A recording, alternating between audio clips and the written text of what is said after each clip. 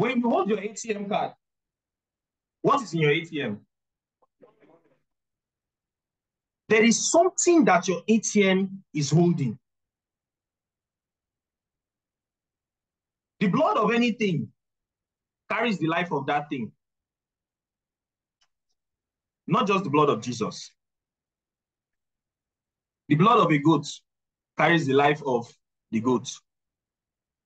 The blood of a human being is where his human life flows. There is a great relationship between the blood and the life. Blood represents life.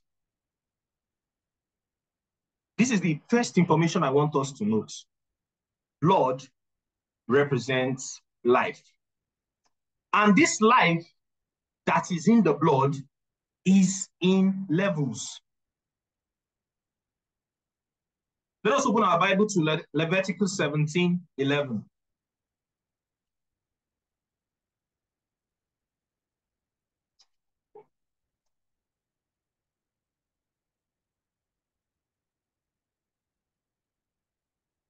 You're out there, say amen.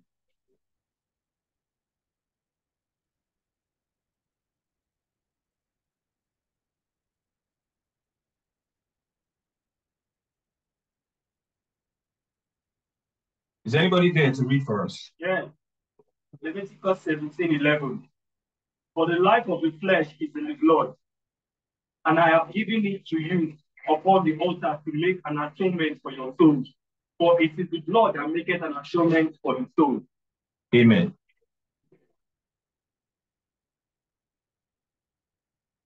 The blood maketh the atonement for the soul. Whose blood? Blood of Jesus Christ. Amen.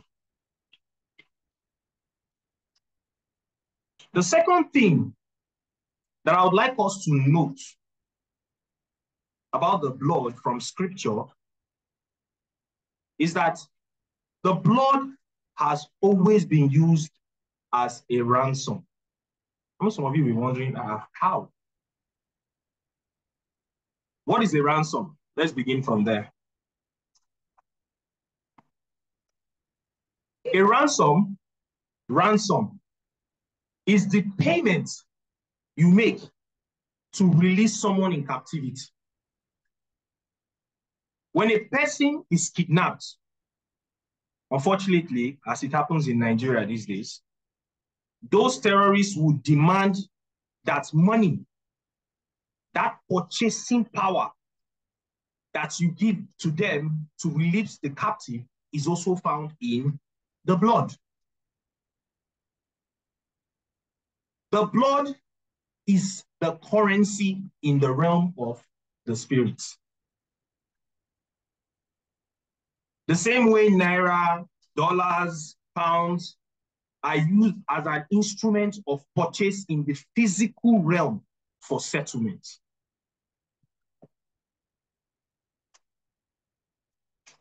That we can use the blood like we use money to buy things is called redemption. How many of us knows that Christ is our Redeemer? He paid that ultimate price. To redeem means to compensate for a default. The idea of redemption talks of compensation. A system of compensation for a default. To redeem also means to regain possession. So the blood has the purchasing power of appeasal. It can bring an end to contention. That we can use the blood like money to buy things is what we can ultimately call redemption. To redeem, in other words, to compensate for a default. The idea of redemption talks of compensation. The idea of compensation for a default.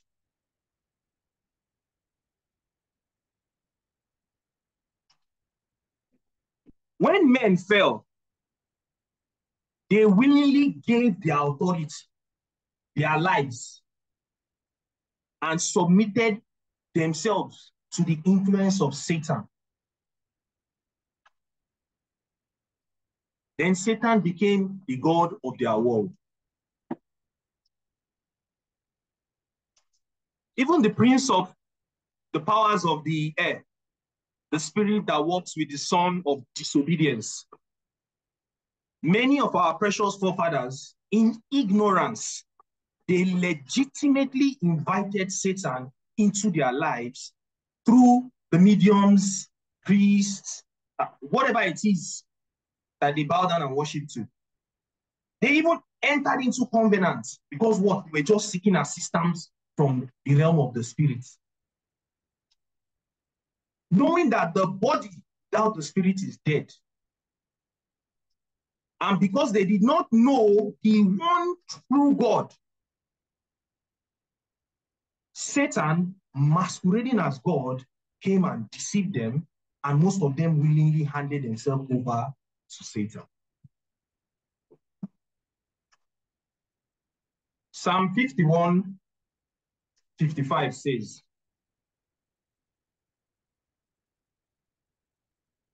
"Behold, I was shapen in iniquity, and in sin did my mother conceive me."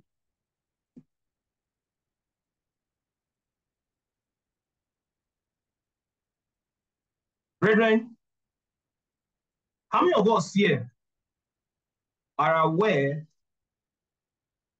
that the blood in you is older than you? Way older. The blood was already there before we arrived. Without the blood, we wouldn't have been born. By one man's sin, and then through the means of reproduction by blood, the sin nature continued to multiply. Have you ever wondered why no man played the fatherly role of Jesus?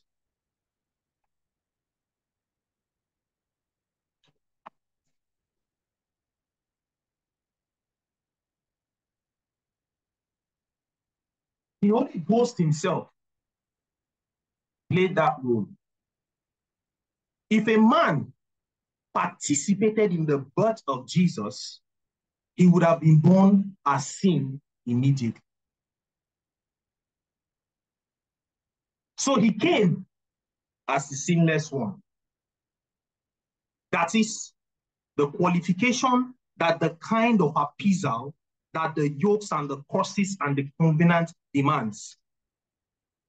Based on the system of heaven, it would require blood that didn't come from a human male, and that is impossible based on the laws of reproduction. So the Holy Ghost played that fatherly role.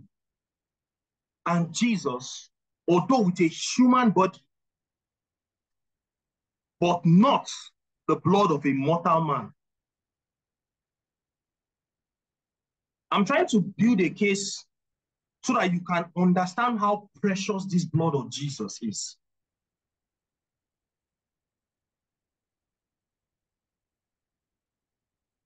When Jesus gave us his blood, because his blood is a representation of his life. When he gave that life up for us, he was sinless and not deserving of judgment. Watch this wisdom. Even though it was God who allowed Jesus to die, Jesus made sure Satan played a role in his death because somebody was going to be blamed. Satan was happy doing what he was doing to kill Jesus, although he didn't participate in it physically. He was soiling and making the hearts of men turn against Jesus. According to the law of the scriptures, when you kill an innocent man, the blood of that man starts crying. And when he cries, God will hear. Whatever the blood says shall be done. Let's take a look at Cain and Abel. Abel was dead, but his blood cried. Now, when Satan had done all he wanted to do, the blood of Jesus cried. And instead of it crying to say, avenge me, he said, no. As a reward for killing an innocent man, release the one who is. Brethren, the blood has got a voice. And the voice of the blood is the word. The word is identified by the voice of the blood. The voice of the blood is the Holy Ghost.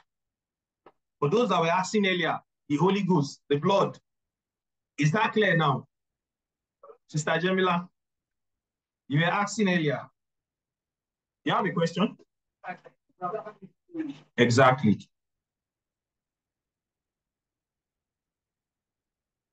The blood brings life. The blood is life. And it brings life to the world and quickens it. Let us turn our Bible to the book of Hebrews 12:24.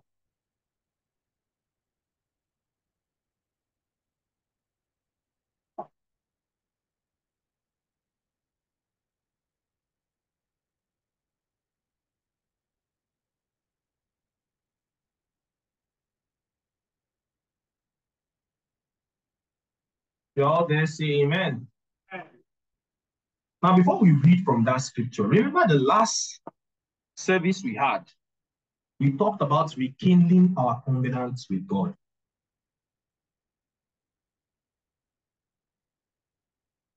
As believers, it is important for us to understand that sacrifice that was made for me and for you. That special token, the blood of Jesus, that was given to you and I freely. In the process of rekindling our covenant with God,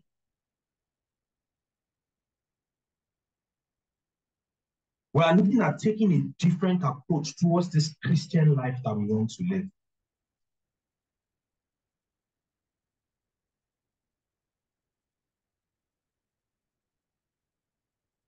And I assure you, one bit is understanding the word of God through and through.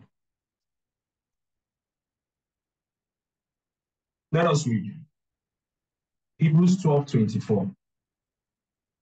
And to Jesus of the new covenant, and to the blood of sprinkling that speaketh better things than that of Abel. The Bible says it speaketh better things than that of Abel. The blood has a voice. I am proud and happy to say the blood spoke better things and redeemed me and redeemed you. And that is why we are here today. Now, every time Satan stands before you and claims that it is true that your fathers worship idols, and based on that ground that they were worshiping idols, you will not experience breakthrough. You will experience barrenness. Tell Satan You are right. But if I am not the only one who is going to fight this case, but I have what? An advocate. And who is this advocate, brethren? Jesus. The book of 1 John 2:1 says, my little children, these things write I unto you, that ye sin not. And if any man sin, we have an advocate with the Father, Jesus Christ, the righteous.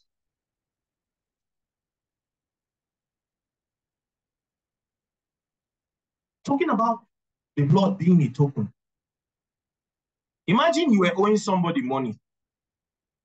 Let's say you were owing somebody like 500,000 naira. And anytime you see that person, you dodge, you hide, you find a way to disappear. But then all of a sudden, Dangote now gives you 100 million naira. You'll be walking with your head held up high. You won't hide, you won't run. You'll be very confident walking on the streets. If it talks too much, you go even dash on 1 million naira. Why? Because you have that confidence of what Dangote has given you. Now, how much more the blood of Jesus Christ?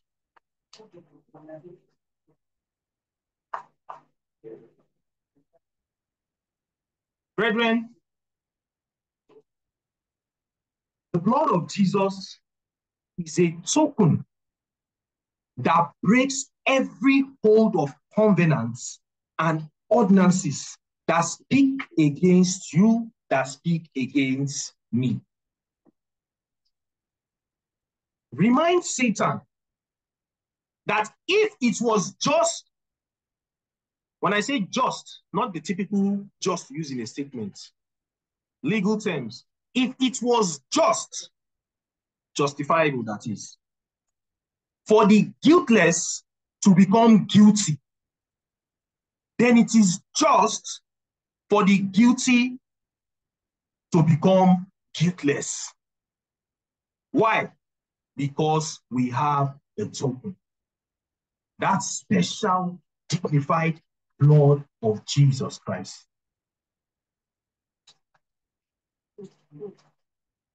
The blood of Jesus, it speaks mercy for the saints. It speaks of release for the saints. But it also speaks judgment for Satan and his cohorts.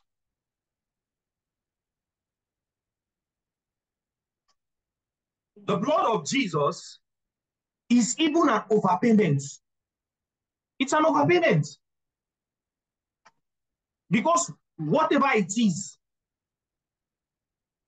that gave the devil that access over you or anyone else, every blood came by earthly stands, whether animal, men, but the blood of Jesus Christ is not of earthly origin.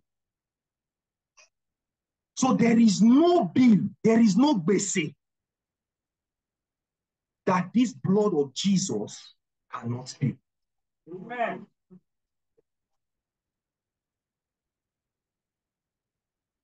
If something has to die so that you and I can live physically, that is, you kill ram, you kill goats, you kill chicken, turkey, you kill fish, so that you can consume it and give yourself sustenance, so that me, we can live physically. How much more is it that Jesus had to die so that we can live eternally? Have you ever sat down and wondered what an ultimate sacrifice this is? A sacrifice that gives you access to eternal life.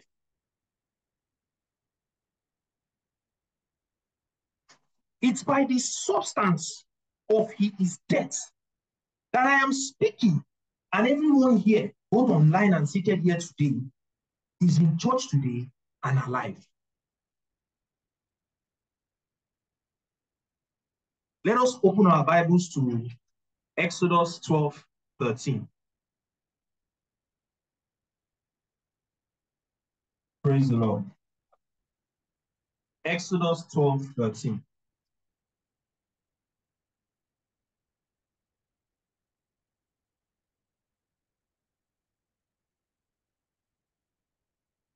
You are there? Say amen. Amen. Praise the Lord. Hallelujah. I read.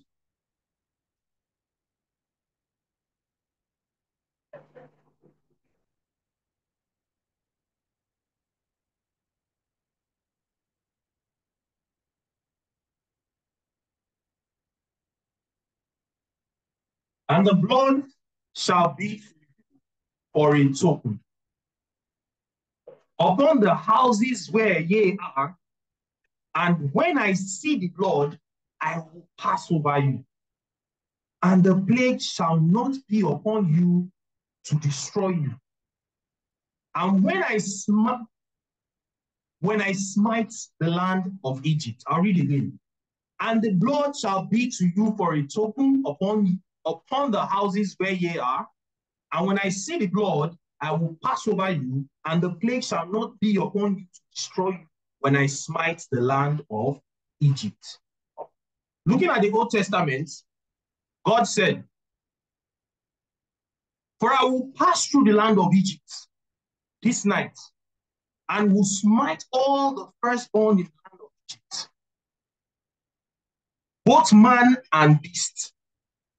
And against all the gods of Egypt, I will execute judgment. I am the Lord, and the blood shall be unto you a token upon the house where you are. And when I see the blood, I will pass over you, and the plague shall not come upon you to destroy you when I smite Egypt. Brethren, this was the blood of an animal that they kept on their doorstep. If you read the token, you would see where Abraham made mention to Webster. He said, according to Webster, a token is a sign of a price that has been paid.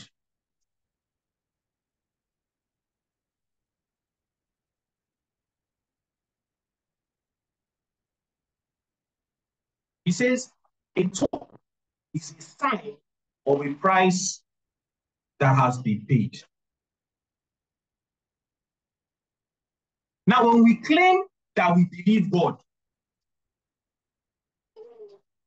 that is when God identifies our faith by giving us the token of the blood of Jesus.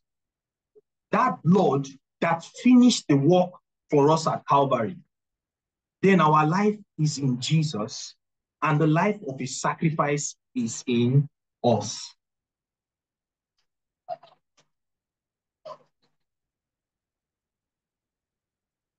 The blood of Jesus is the basis for the ministry of mercy.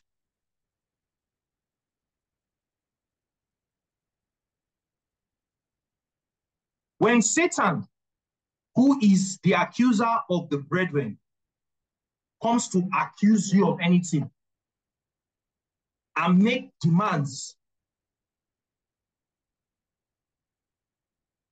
that was agreed by covenants of the forefathers and witchcrafts, when you invoke the blood, you disappear in the realm of the spirit from that place. And now Jesus is the one who is now standing there for you. Satan will say, no, it's not you. I'm talking to brother XYZ. Jesus will let him know that the person has invited me. So what is your accusation against?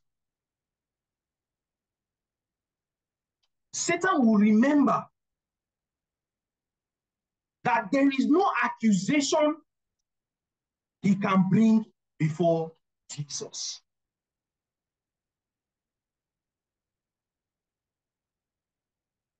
Remember when Jesus stood before Pontius Pilate? They brought different accusations, but nothing could stand. Brethren, if you do not understand the power of the blood, there can be no redemption. Somebody should read Ephesians 1:7. Ephesians 1:7. In whom we have redemption through his blood, the forgiveness of sin, according to the riches of his grace. Amen. Amen. In whom we have redemption through his blood, through that token, the forgiveness of sins according to the riches of his grace. We have the mic there.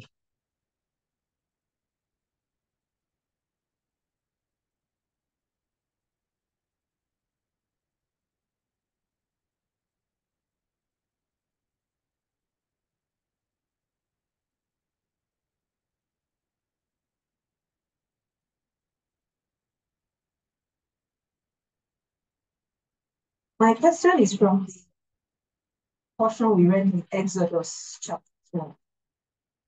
Exodus 12. Yes. So in that time, the blood was put, for what I read in the Torah, the blood had to be put on it.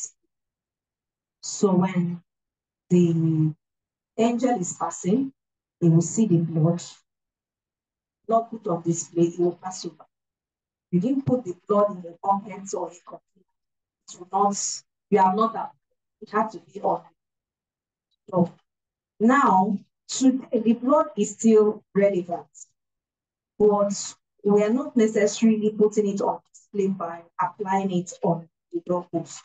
So my question is, how are we putting the blood on display today? How can I, or how am I putting the blood on display in act today? So, Sister Chidima's question is, how do we as believers put the blood on display today? I'll put it very simply.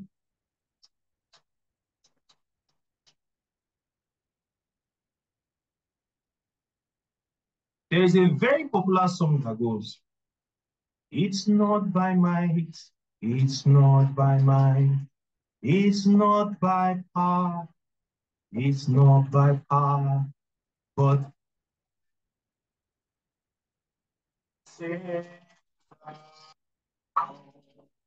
by the Spirit."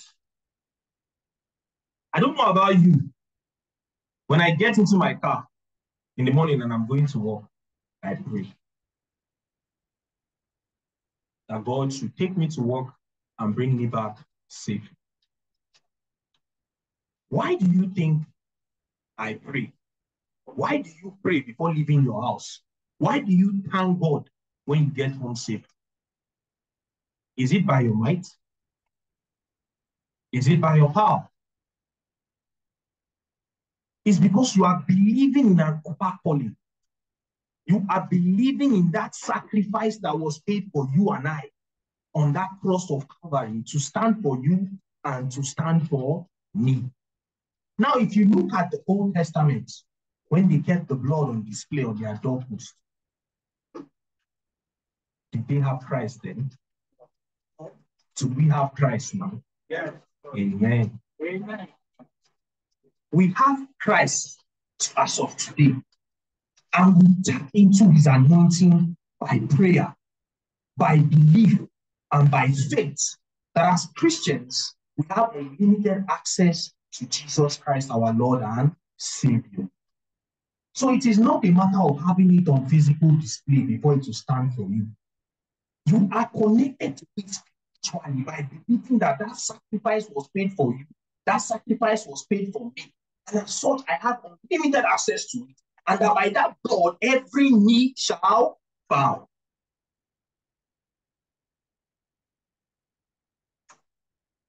You believe in Jesus Christ. You believe he's your Savior. You believe he's your Redeemer. You believe that he died for you on that cross. A friend of mine once said something. He said, I was telling him that I know he did something, and I said, guy, you better confess your sins to God. He said, forget that sin. Christ has already died for me on the cross of Calvary, that those ones have been forgiven. I looked at him. It was ignorance.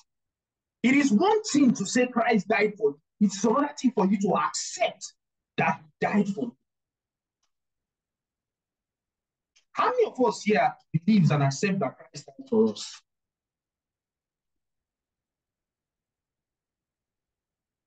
How many of you here believe that as the beloved children of God, he will grant you sleep when you want to sleep at night and wake you up the next day in the morning? He feeds you. He clothes you.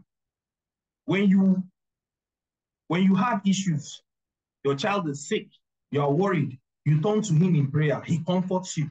He heals you. He provides for you. If you did not believe that Christ died for you, paid that ultimate sacrifice for you, do not have access to that redemption. Your faith and your belief is what gives you that access to Jesus Christ. Till today, the Muslims don't believe that Jesus Christ is the Son of God. Yet, they acknowledge that he existed, but they do not agree. They know he existed, but they do not agree. Can the blood stand for them? Will it count for them? No. Will it fight for them? No. For those of us here who know, believe, and understand that blood was given to us as a token, will it fight for us? Will it guide us? Will it protect us? So I don't know if this broadly answers your questions, Chidin.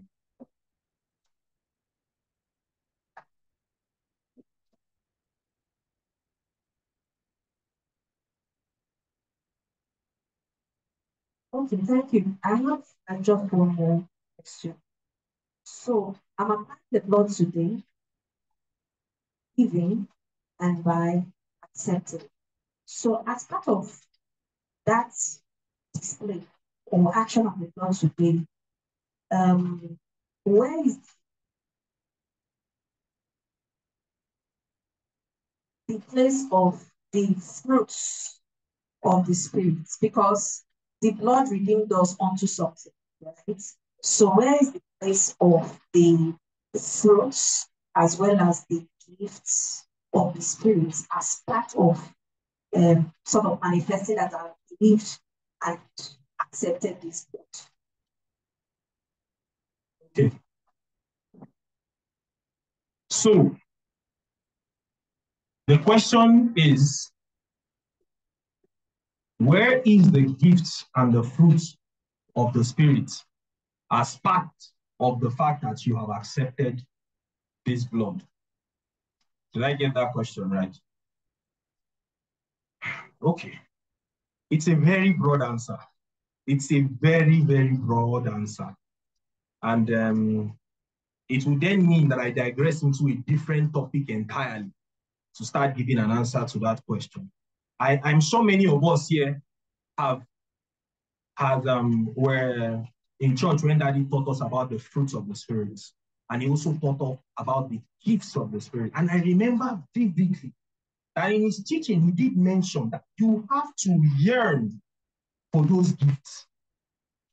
Amen? Yeah. You have to yearn for those gifts.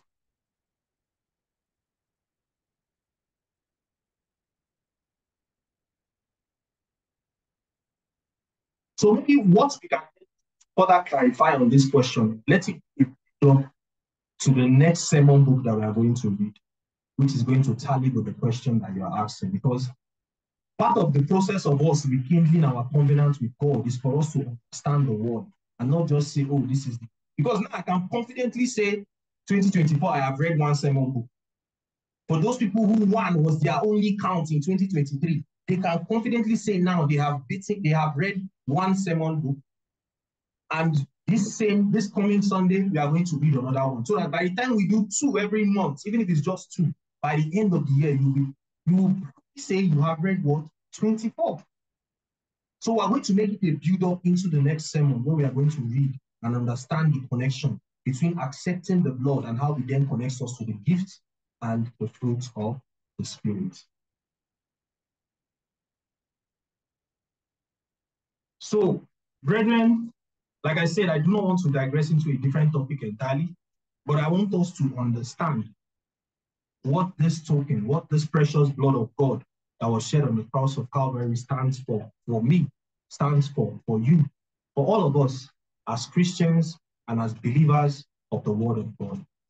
There's a very big and vast difference between accepting the Word of God and knowing about the Word of God. As Christians, we should not only understand the Word, but we should accept it and we should abide by it. That acceptance grants us that total access to the token. Because of the token,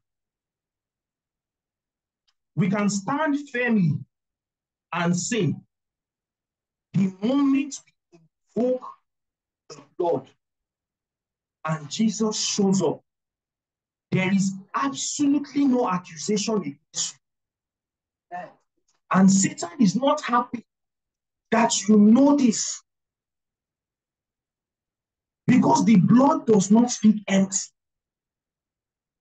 When the blood says you are not guilty, there is a system that gathers the forces of heaven, that what the blood has said about you remains true over your life.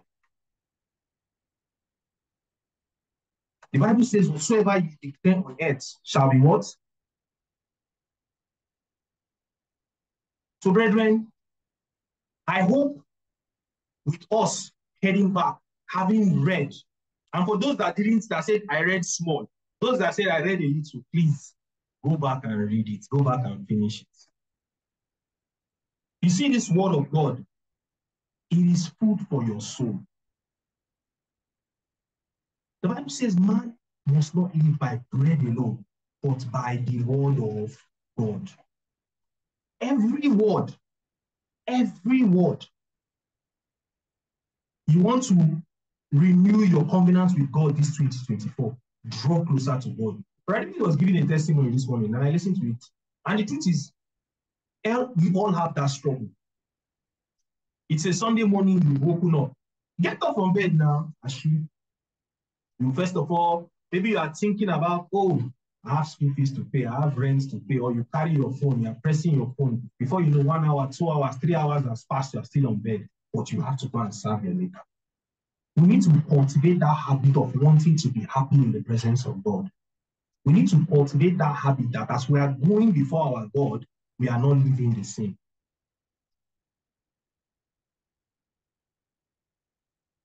Mr. Ada, I missed the testimony, but I understood it was about BP. And Brother David, I still feel you kept it in mind.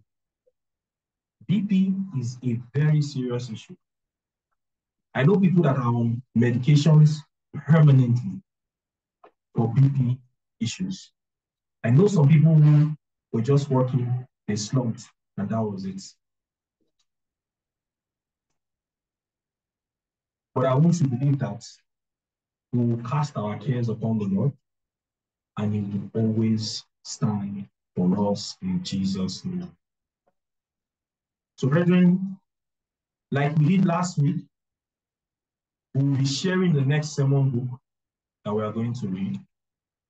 And please, this time around, let us take time to read it through and through.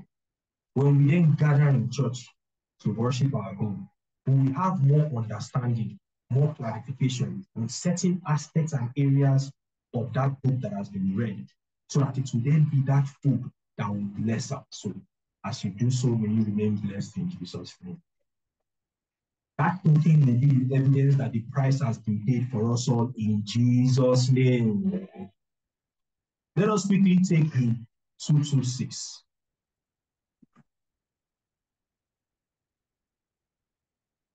In 226, my faith has found a resting place.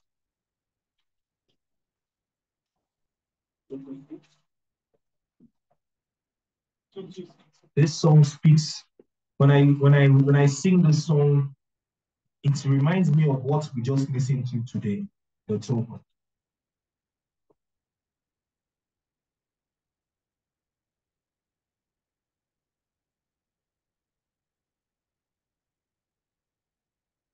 Are we all there?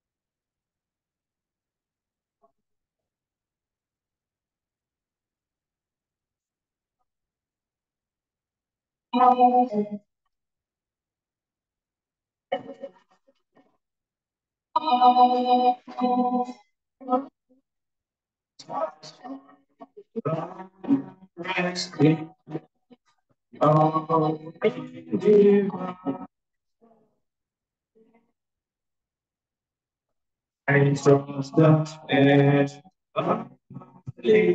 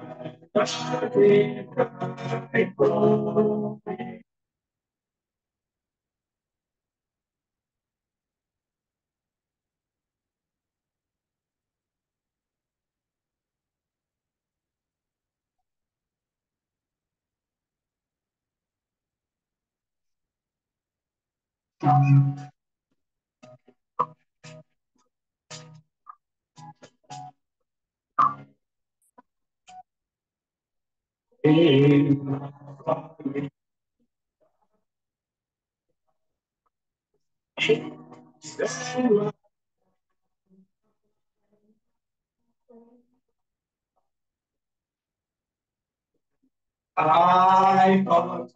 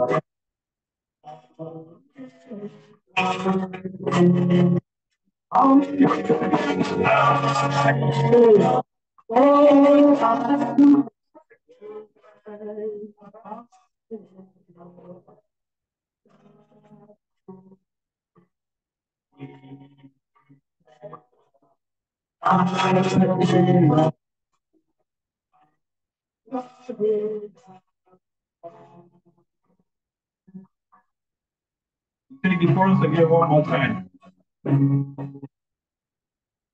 I need no other argument. I need no other place. No other place that for me.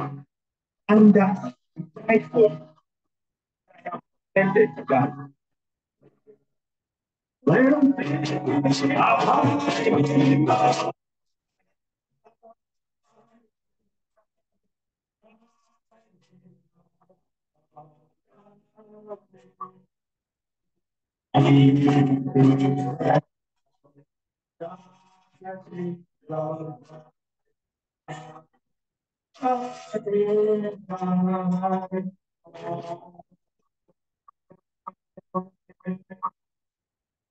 Amen and amen.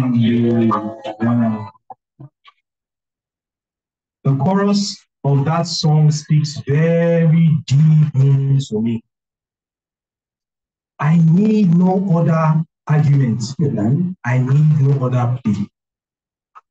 It is enough that Jesus died, and that he not just died for anyone, but for me. Brethren, let us pray. Our dear God, we give you all the glory, all the honor. We bless and adore your holy name.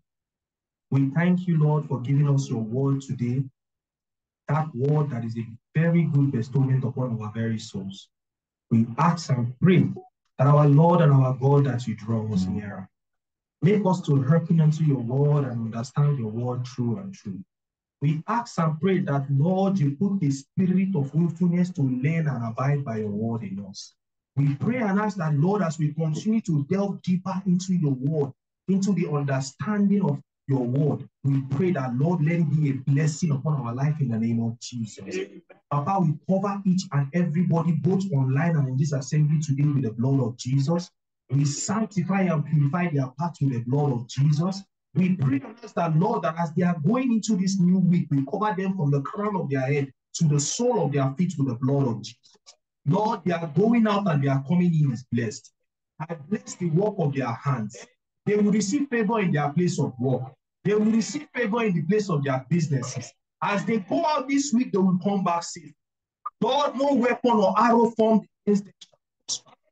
Cover their path with the blood of Jesus. We ask and pray that, Lord, keep them, guide them, and direct them. Our Lord and our God, we tap into that blood, that special token that you give to us. This day, Lord, as we have gotten deeper understanding of what that blood stands for, let that blood fight our battles in Jesus. Heavenly Father, we say thank you. We say, blessed and hallowed be your holy name. For in Jesus' name we pray. Brethren, remember that the path of the just is as the shining light that shineth more and more unto the perfect day. I pray and ask that as you continue to abide by the word of God, may he continue to bless and keep you in the name of Jesus. Amen. Let us receive the priestly blessing. The Lord will bless and keep you. The Lord make his face to shine upon you and be gracious unto you. The Lord lift up his countenance upon you and grant you peace. In Jesus' name we pray. Amen. Let us share the grace. The grace of our Lord Jesus Christ, the love of God, and the sweet fellowship of the Holy Spirit, be with us now and forever. Amen. God bless you all in Jesus' name. Amen. God bless our brothers online. They put you and grant destiny. In God Jesus. Amen. Amen. Let's take our offering as we pray this song.